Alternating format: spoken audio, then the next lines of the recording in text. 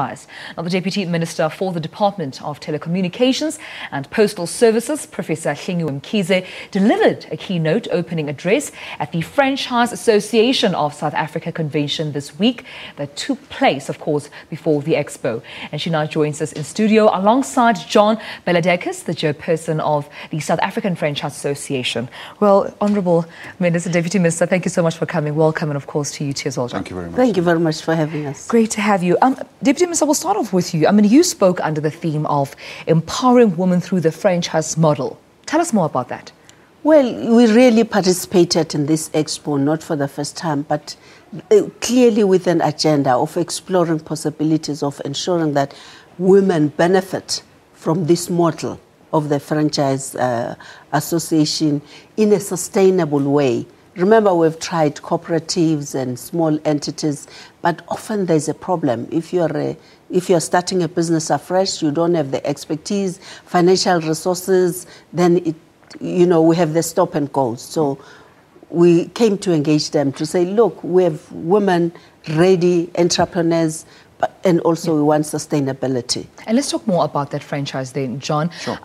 Tell us more about the International Franchise Expo and the convention that took place and why we needed such an expo, at a time like this. So the expo runs every year. It's the 20th year that it's been running. And basically where we try to find a breeding ground for the next big franchise that's going to happen in South Africa, because it allows all the young franchisors who are wanting to expand their business to come to the expo and show their wares in fact. Yeah. And what it does really is it brings franchisees and franchisors together so that we can grow the industry, so that we can get franchisors growing and becoming bigger, and franchisees that want to enter the marketplace with a platform where they can see the franchisors and choose what they want to do. Now, I understand that this is also a platform for both established franchise concepts as well as new up-and-coming business opportunities, of course, to reflect on the diversity of business sectors that franchise. Is that so? Sure. So there's the franchise industry is diverse from let's say a silver line, which is in construction, all the way to fuel, all the way through to retail, supermarkets, car service city. It's everything, and of course the fast food industry, which is very well represented within the franchise arena. And Deputy Minister, we know that you're passionate about women and the empowerment of women, and thus saw an opportunity, of course, to encourage more women to come into franchising and just seize opportunities that are there. Do you feel that this industry lacks more women, specifically in South Africa?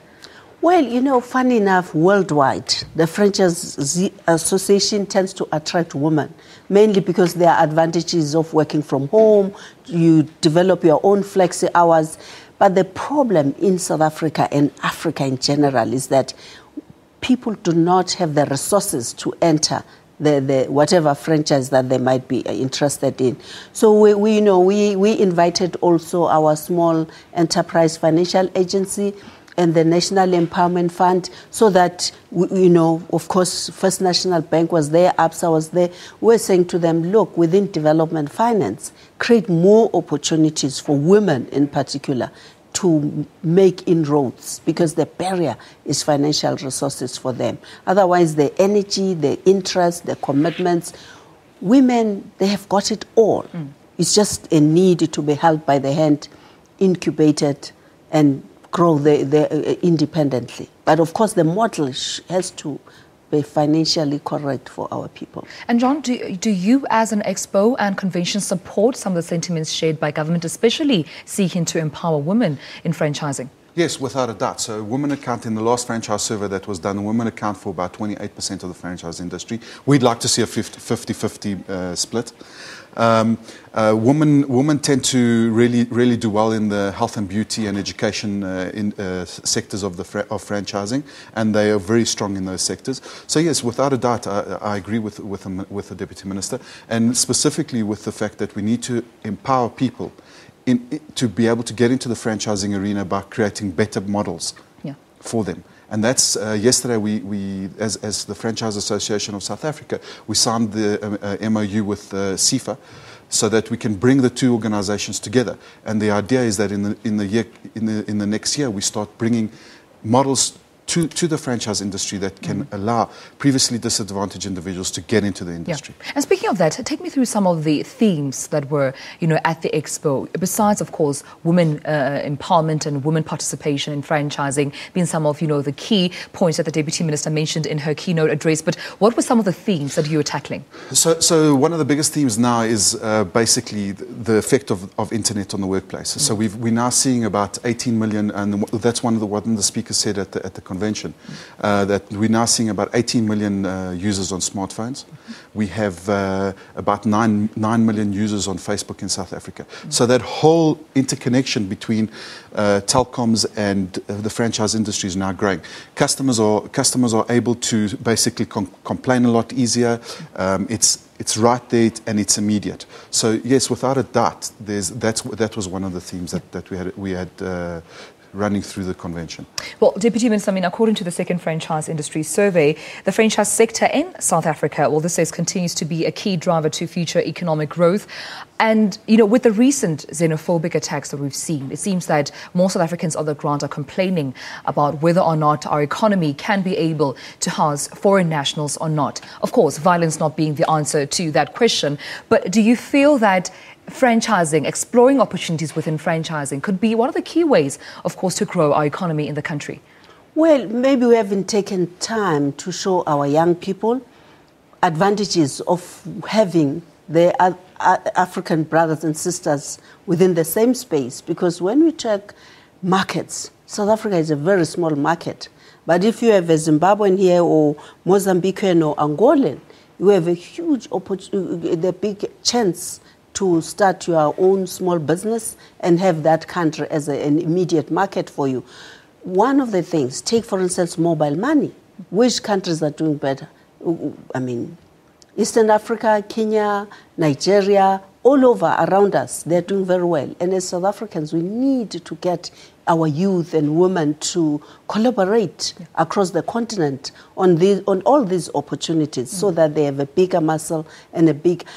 Obviously, maybe we haven't taken time to show them that they have the work is done if they live in the same neighborhood with the other young people from the continent. And as you speak, Deputy Minister, I hear in my head, the issue of education and literacy around these business opportunities. Where do we find, of course, besides the expo and the convention, but where do we find opportunities to learn more about them? If I'm not yet trading in the franchising sector, are there opportunities for me to learn more about it, places where I can read up about, opportunities in franchising? John might say a little bit more about that, but we have been looking at our colleges, universities, as to how much is being done formally around entrepreneurial skills development. We have bits and pieces of lectures and courses, but we don't really have schools where people could walk in there and come out as a CEO, COO of a small entity, an enterprise. And those are discussions we've been having around the area of ICT. I'm in ICT. Yes. And there's a huge, there are amazing opportunities for young people there. When I came back, I was telling John that so many people were calling me saying, we want to add value to a mobile. We want to add value to this.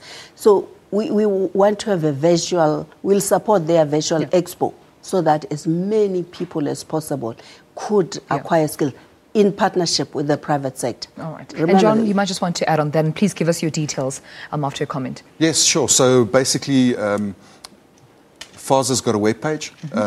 You're welcome to go to the webpage, fasa.co.za, fasa.co.za. There's a host of information on there.